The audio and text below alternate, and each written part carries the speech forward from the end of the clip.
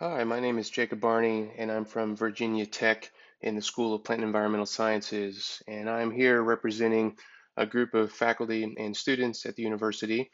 We call ourselves the Invasive Species Working Group, and we've been working over the past several years on a variety of avenues that are all related to invasions, of course. But here we're going to share some of the work that we've been doing in connecting stakeholders across the Commonwealth with the motivation to establish connections and identify places for collaboration to address the invasive species challenge.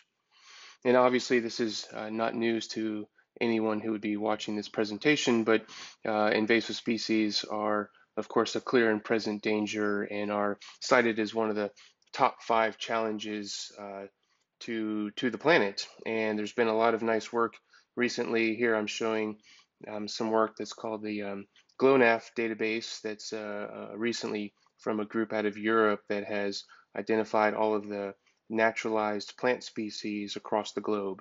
And clearly there's some places where the data is lacking, but the number of invasive species is quite large. And not only is the challenge a great one at the moment, but it's slated to get worse. On the left side, you can see that this is from work a couple years ago using the same database and expanding it, that the number of new introductions for most taxa continues to increase, suggesting that even though we've known about invasive species for a very long time now, have yet to preclude new introductions. So the problem is only likely to intensify with time. And on the right, you can see the global exchange of plant species. Um, it's truly a mind-boggling globalized world with plants moving across all continents and spaces.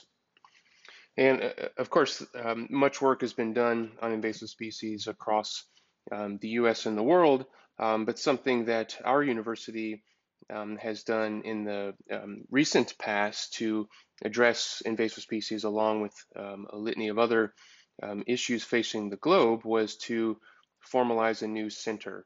And this was formed in 2015. And this is in recognition of the multiple facets of global change and how these interact with each other. Now, there's several centers across the U.S. that focus on climate change or some other these aspects, but at the time, this was, I believe, the first center focused on all 5 aspects of global change, at least the ones we've identified here, of habitat loss, pollution, invasive species, disease, and climate change. And I was part of this group formalizing this new center, and it was meant to be more than just getting people together, but really to look at where the interfaces are. And this was built on actually a slightly earlier formation of interdisciplinary graduate education program. These are based on some of the older NSF graduate programs that were funded to support graduate education around certain topics. And internally at Virginia Tech, there's several of these, and we got one on the interfaces of global change, which were again those same 5 elements of global change, but really trying to focus on the interfaces. Where is it that invasive species and climate change interact, or pollution and disease, for example? And there's a heavy policy focus here where many students in our experience are very interested in policy and the intersection between science and policy. And so we have this as a foundation to the graduate program. And this was this has been very successful, and we've gotten tremendous growth. In fact, the program has grown so large. We have over 50 students across the university in the program, and we have probably well over 70 faculty in the Global Change Center. This has actually led to somewhat of a problem in that we grew too big, and the size of the group began to interfere with our ability to um, have productive outcomes. And so the director decided to come up with what he called these creative collisions, borrowing a term from other groups. And some seed funding was provided, and we were asked to formalize around concepts of our own choosing. And we, of course, focused on invasive species. And here's some of the other groups that formed out of that. And so this was a few years ago, and we have formalized ourselves into a working group. And here from the text, you can see the working group is really focused on science policy management and their intersections, in particular the science policy interface. We feel this is an element that we can make the most meaningful impact because there's lots of science being done globally, but there's less work being done on the interface and building connections. And this was, we had a lot of participation early just across our own university. We had more than 40 faculty show interest across many colleges. That has sort of winnowed itself down into a group that is sort of leading many of the elements that you'll see shortly. So we've got 4 different units across campus of faculty and 1 graduate student who are sort of the board, if you will, of the working group. And one of the very first things we identified that we wanted to do, we got some seed funding internally from some of the upper administration and some of the other unit institutes on campus. And we were able to do whatever we felt would be most meaningful. And the first thing we decided to do was engage stakeholders. We recognize that academia often occurs in a bubble, but there's people in a wide variety of sectors across the state that are working on invasive species. So for example, this invasive tree here, we know there's researchers, land managers, NGOs, policymakers all working on invasive species, and of course there's the public. And often, at least in our experience, there's been not a lot of connections among these individual groups. And so one of the first things we wanted to do was to bring together as many of these players as we could. And so what we decided to do was hold a workshop on campus. We rented out one of the luxury boxes at our football stadium, and we used our seed funding from the university to host this workshop. No registration fees. We sent out a broad invitation to everyone we knew across the state. And the goal here was we had 2 keynote speakers, Dr. Jamie Reeser and Dr. Heather Andrews.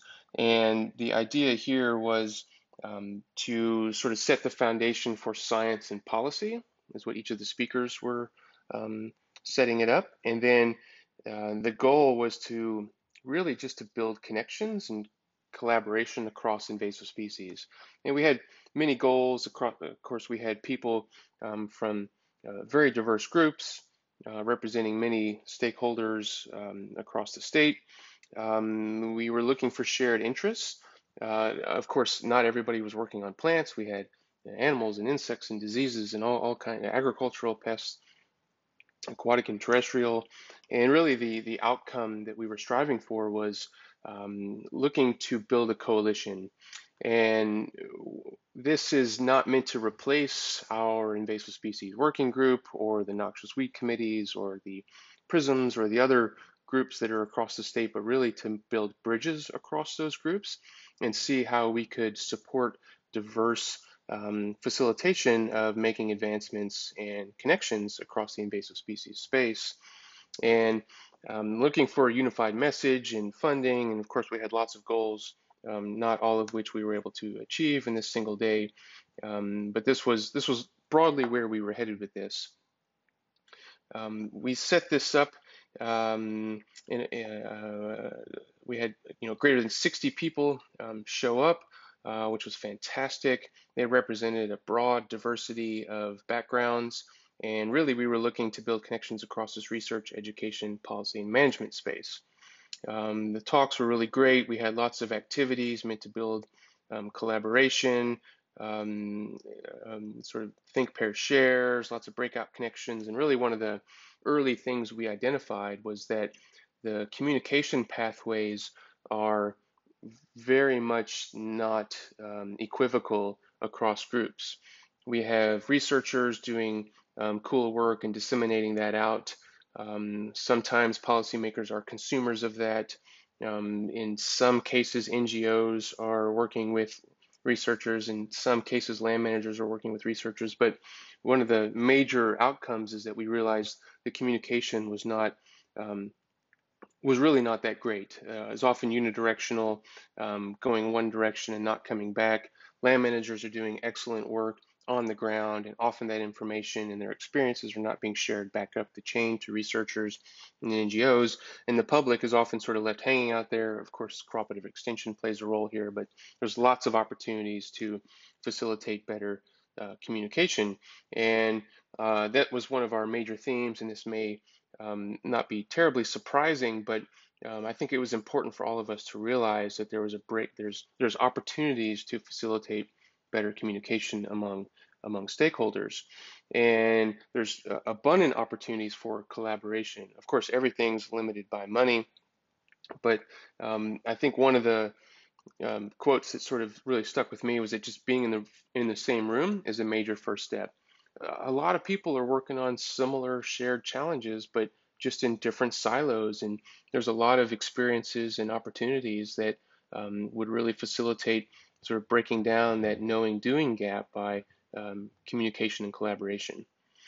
We wrote this up and published it in Invasive Plant Science and Management, just showing what our experience was and what our outcomes were. We're really looking to generate some communication, collaboration, and connections. And obviously, this is a long way ahead here. This was just the first step. There's leadership, is necessary, money, of course, and really just building baby steps. And I think those baby steps started with just being in the same room and having some conversations.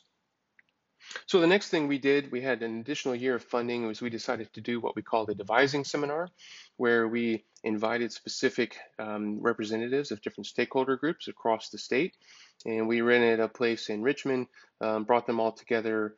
We did a pre-survey and a post-survey to understand challenges and opportunities in the invasive species space, again, representing lots of different stakeholder groups, really just getting a sense for what their view of invasive species were in Virginia. I think this is probably representative of a wide variety of states, but it'd be interesting to see. People have concerns of invasive species across a diverse number of elements of the human condition. And what was interesting here is to see, how well are we doing in the state regarding addressing invasive species, and sort of the general consensus is that we're not doing enough. There's not enough regulation, there's not enough enforcement, and there's certainly never enough funding. And of course, this is probably the situation across much of many states, is that funding would always be more is better.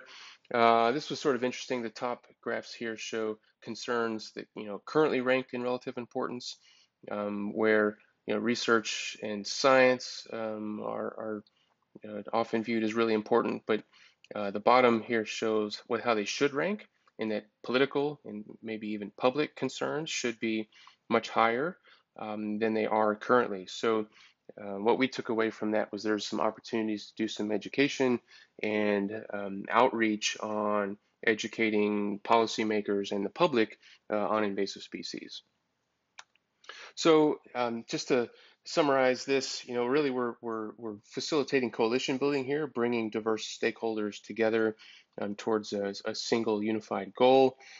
This is meant to be in collaboration with, of course, the Virginia Invasive Species Management Plan and all the players there, some of which were represented at our workshops. But really, we felt this was an excellent first step towards getting people together who maybe otherwise wouldn't be able to for a variety of reasons. And so that felt like a meaningful work towards our common goal.